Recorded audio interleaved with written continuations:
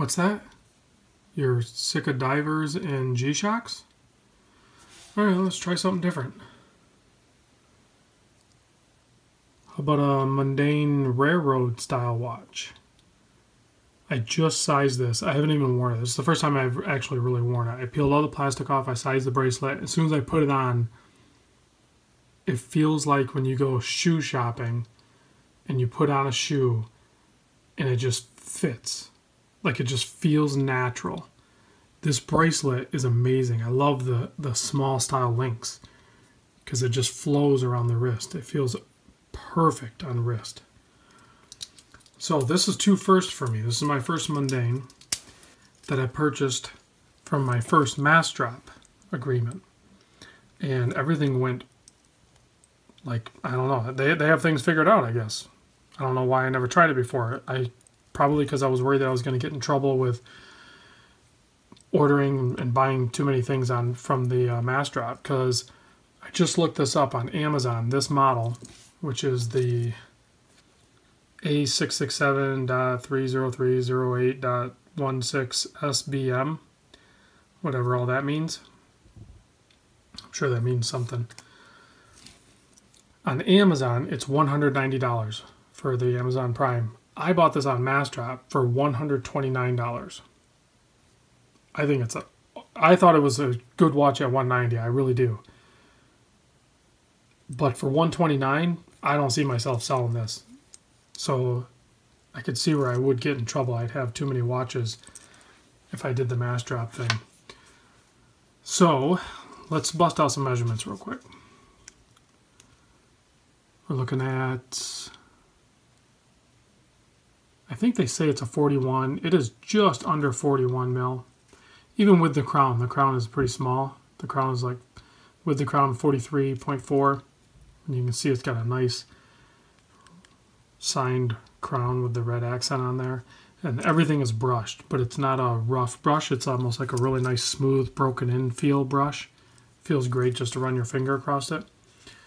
Has a mineral crystal. And putting the caliper on there, I can tell it has a little bit of a dome. So it's 10.2 thick. I'm pretty sure it was 22 mil. Yeah, 22 millimeter lug width. The lug to lug is like about 48 mil at all.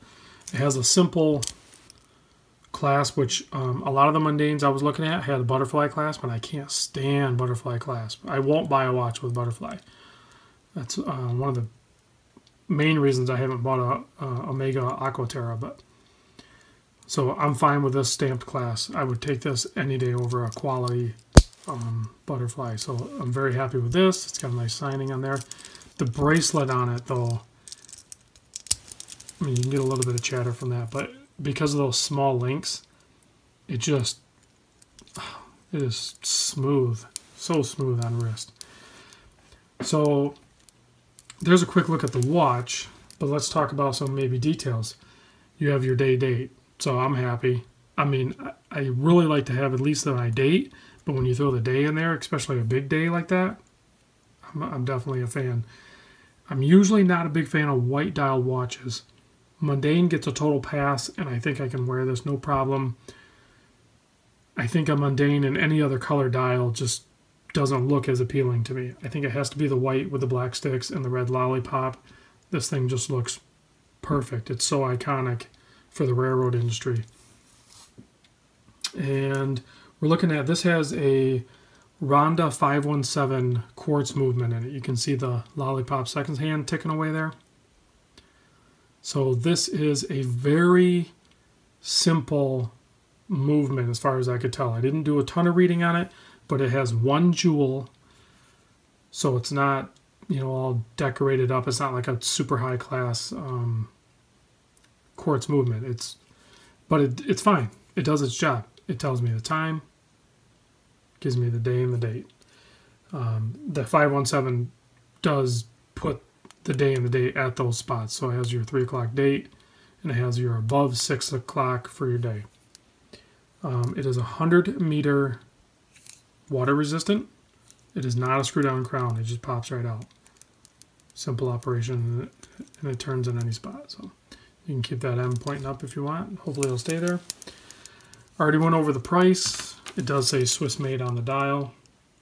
As far as I could tell, I don't know a ton of history on Mondaine. I know there is a ton of history with them, but it looks like they're still family owned. And I even think I read a blurb that they are 50% or maybe over 50% owner or acquired of Luminox, which would explain probably their venture into some night vision lines of their watches. You can get some of these. I think they actually made even one that was basically this model, but with small tritium tubes around the outside and on the hands. So, but that one, I mean, it obviously increases the price and everything. So I'm fine with not having any lume on this, because look at the legibility on that. If there is, you know what, I'll even show you. Like I have one, I'll shut these off, and there's one bulb off to the side. The room's actually pretty dark. You can still easily read that. The camera actually adds a little bit more light to it, but my eyes haven't even adjusted from the studio lights to how dark it is actually what I'm seeing, and I can still easily read the time without lume. So you need very little light to be able to read this. So I have no issue with that. You could easily read it with like a half moon moonlight. So the legibility on it, I think, gets a pass with no lume. So I don't know if I can, those are all printed on, and the printing is nice and fine and clean and crisp. I think those are, yeah, those are printed on, right? If they're applied, they're super thin applied. I can't tell. That's got to be printed on, right? I don't know if I'm getting like an optical illusion. Oh well, maybe you guys know. Let me know if you know. So there's a quick look at this guy. I'm already going too long, but I'm super happy with this purchase at $130. So there's my first Mondaine, my first mass drop. Super happy.